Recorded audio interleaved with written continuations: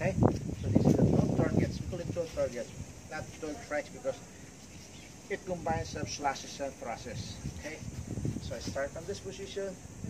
So this is 1, 2 hips, 3, 4, 5, 6, 7, 8, 9, 10, 11, and 12.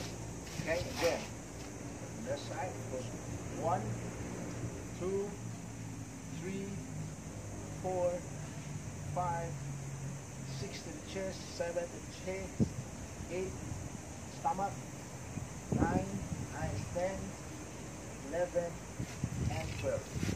Okay, again, on this side, cast like 1, 2, 3, 4, 5, 6, 7, 8, 9, 10, 11, and 12.